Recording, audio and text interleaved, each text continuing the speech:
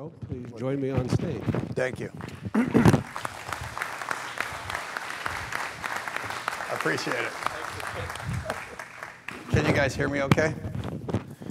So this was kind of funny because Jerry called me up and he said, I got a special job for you at Migration if you'll come. I want you to drive a Jeep into the hangar. And I said, tell me about the Jeep. He said, I think it's about a 1984 CJ7. And I said, I'm in. Because my first car in high school was a 1980 CJ7, my pride and joy. And my friends and I became somewhat famous by parking that Jeep on the stage of our high school as a senior prank. One thing I learned is if you park your own car on the high school stage, you're probably going to get caught. And then Jerry said, well, and if you're going to come, then I want you to do this speaking thing on Monday night. You're going to do the same thing that Don Marinelli did last year. How many of you guys heard Don speak? How many of you remember what he talked about? But how many of you thought he was awesome when he was doing it? Right. So I'm not Don. I'm going to talk about pragmatic things that I hope we could remember next year, but I won't do it with half his flair or his sense of humor, and I'm sure not going to do it with his hairdo. I think what we all have in common is that we love airplanes. They have to be masterfully flown to get maximum advantage, and it's a lifelong pursuit to fly an airplane well. You never do it as well as you'd like to do. There's always something to strive for. So the people in this room think proficiency is one of the great joys of flying airplanes, as I do. And so this is about having a passion for proficiency, something we have in common, and trying to turn that into the greater good for pilots like ourselves all around this country and, frankly, around the world. And so I want to tell you why I'm here. First and foremost, I'm a pilot. I think the reason why I'm interested in proficiency is because it matters to me. I don't think I'm a good enough pilot. I think I have so much to learn, but I like learning. And even though I fly a lot, I remain devoted to the craft, and you can never be good enough. So I'm a pilot first, and secondly, I'm in the industry as a manufacturer. I work for Hartzell Propeller. My customers are the reason why I get to do what I get to do. Work in a shop, engineer products, fly airplanes too. And I want them to be great pilots, and I want them to beget great pilots by encouraging their friends or their children to fly airplanes. Because I'm in the industry, I also belong to a lot of associations. Because I'm a pilot, I belong to a lot of associations. And I told you guys this last year, if you were here. I'm feeling like I'm in a unique point of connection between EAA and AOPA and General Aviation Manufacturers Association and Recreational Aviation Foundation, plus industry. And I'm hearing a lot of perspectives. And there's a growing interest in working together to drive proficiency. There is so much interest in making pilots fly more expertly because there's so much to gain. So I'm sitting in the middle of a lot of folks, and I'm on the board of a few of these, so I get a little bit of authority from time to try some stuff.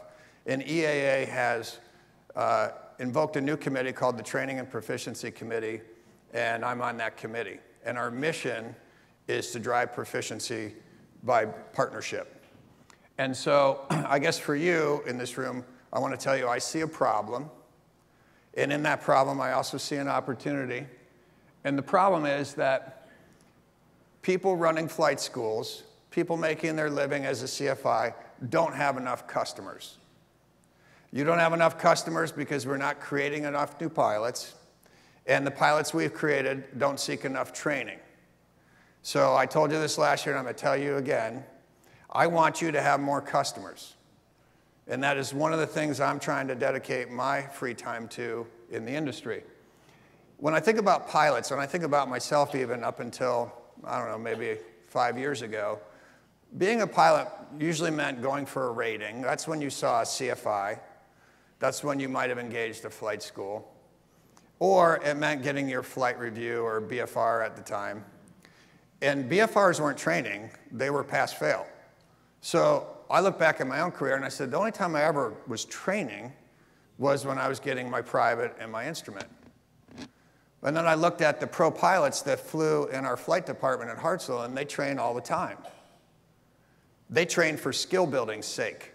They don't train to pass something, they train to be proficient. And they do it very regularly, annually, it's required. And guess what? They're better pilots, period. So I got to thinking, that's what we need. We need the everyday pilot to train like a pro. Pros train for proficiency, they're better pilots, they're safer pilots. Why can't we do that at the level of the general aviation pilot? Well, there were a lot of reasons why that wasn't very practical, but those reasons are going away fast, and that's what's very exciting. So there's been this alliance, I would call it, a very loose alliance. It's not like there's some organization out there that has decided to take on proficiency. What's happened is a gathering of friends in the aviation industry have been working together to try some new things to create more customers for you. And the question we've been asking ourselves is there a better way to train general aviation pilots? If there was a better way, could we get them to go take that training? Just because you can do it doesn't mean they will. And then lastly, if they did take that training, would they be safer pilots? So those are the questions we've been asking ourselves. Who are these folks asking these questions? Well, EAA is a big part of this. They've put a lot of capital and energy into trying to take on proficiency in a new way. IMC Club has done so as well by working in partnership with us to do proficiency initiatives at AirVenture. NAFI and SAFE have been unbelievable, because nobody gets training without a CFI. Nobody gets training without a flight training professional. And in fact, there's folks in this room, members of both SAFE and NAFI, who have been a big part of this. Will you guys raise your hands if you've been part of this proficiency initiative we're going to describe? Could you actually stand up? So these guys are helping us imagine a better way for training general aviation pilots.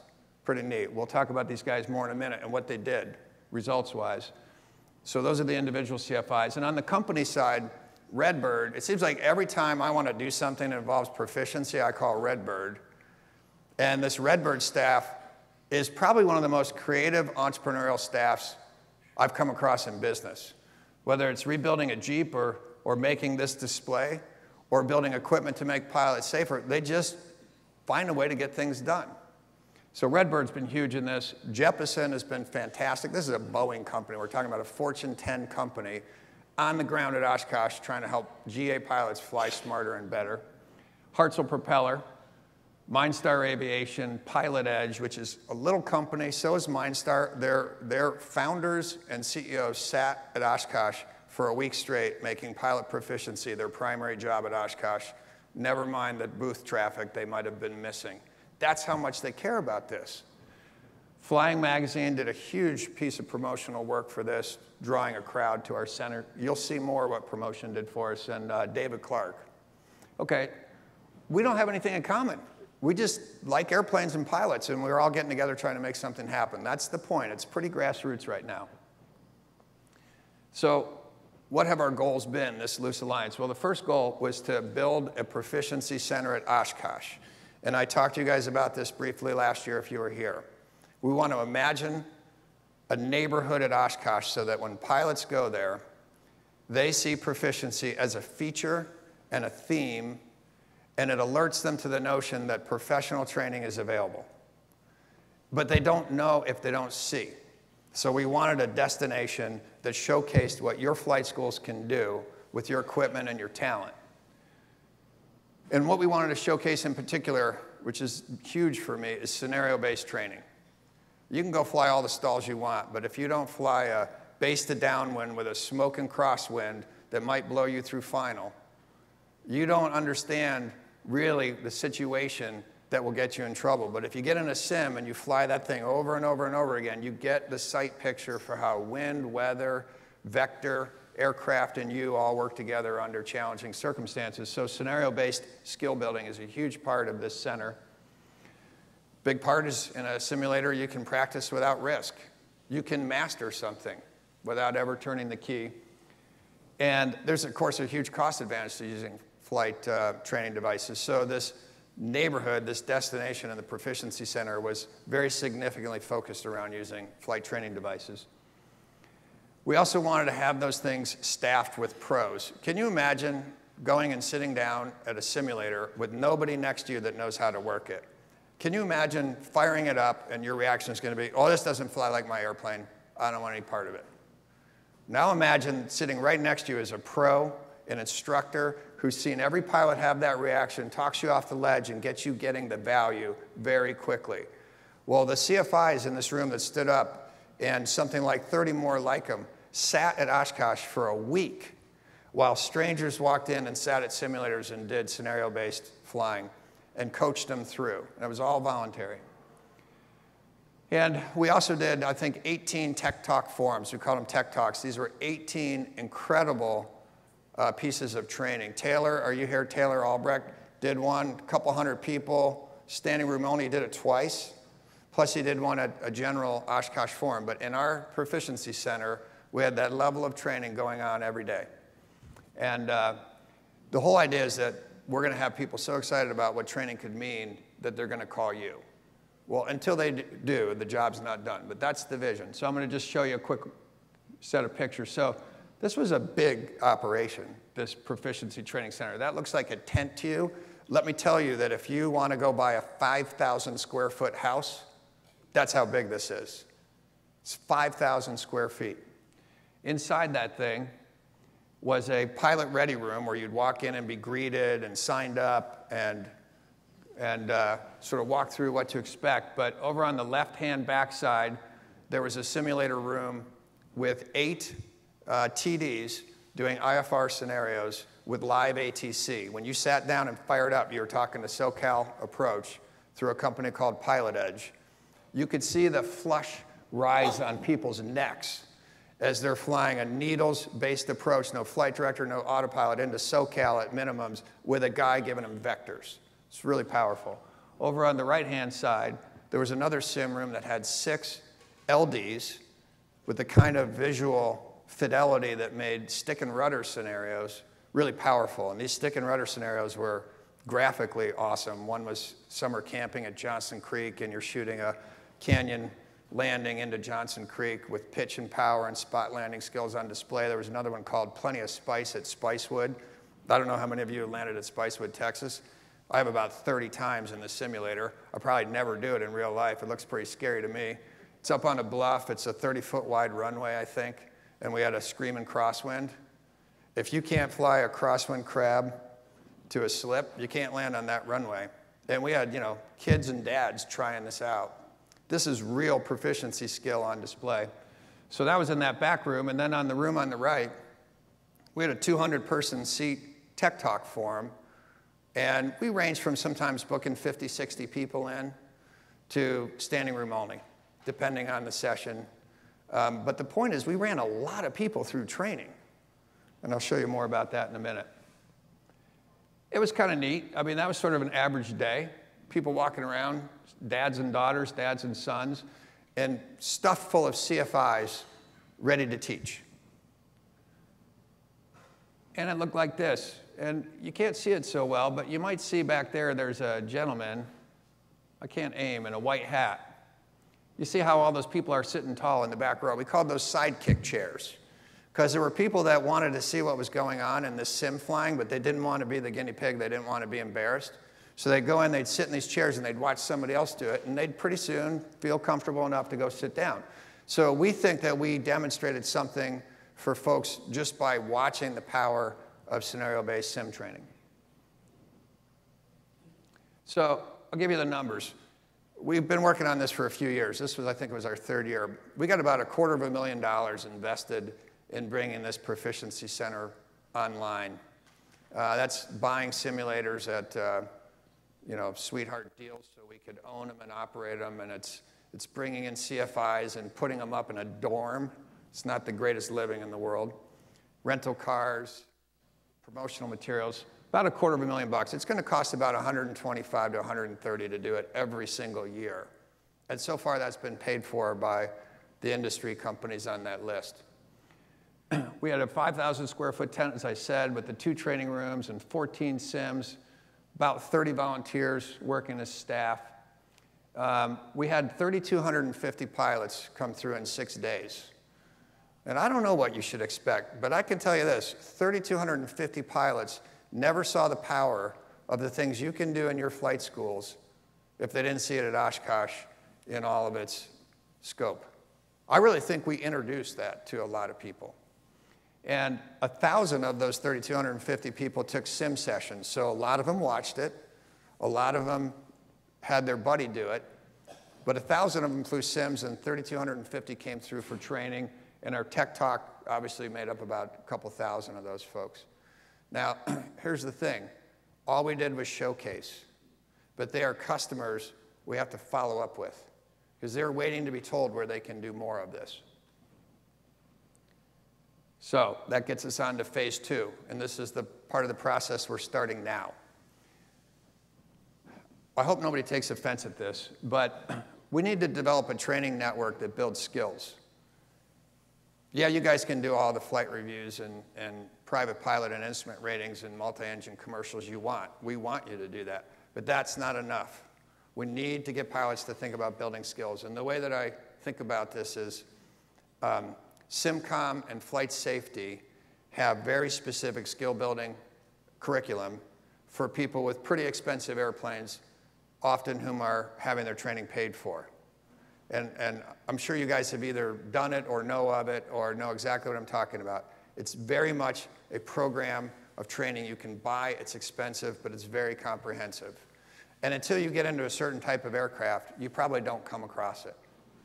But there are so many pilots that can do something very similar with the kind of flight training devices available in the market today, such as the ones Redbird makes. They weren't in the market 10 years ago or 15 years ago.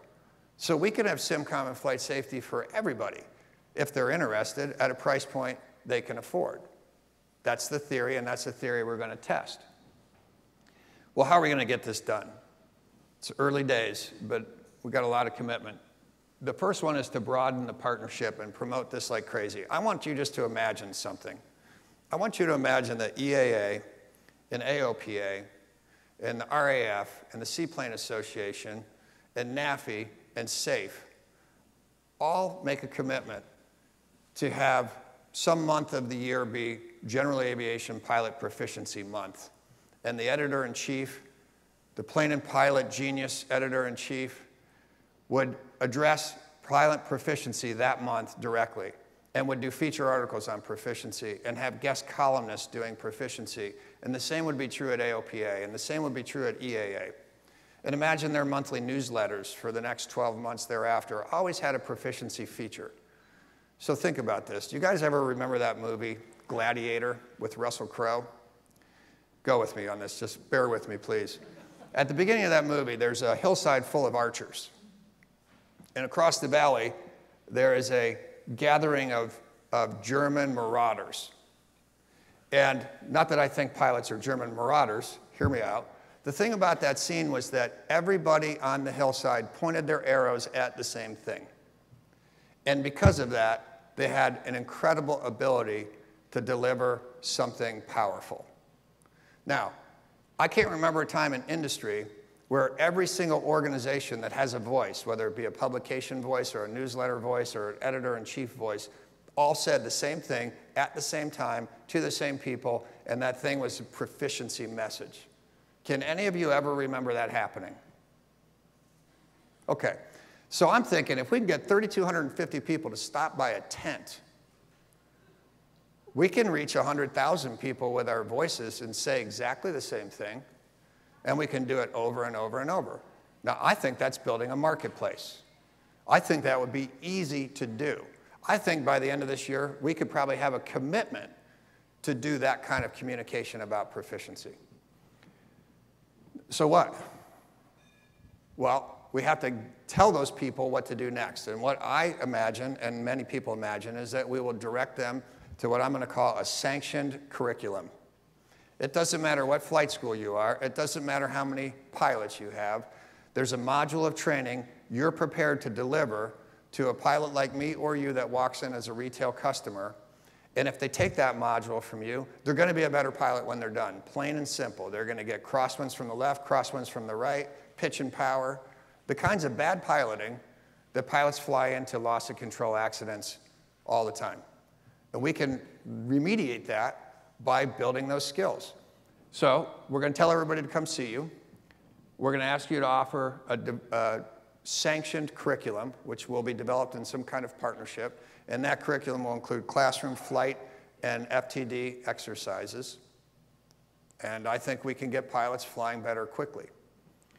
And if we drive the traffic to the flight schools and you have what they came for, then all we got to do is get them to do it again.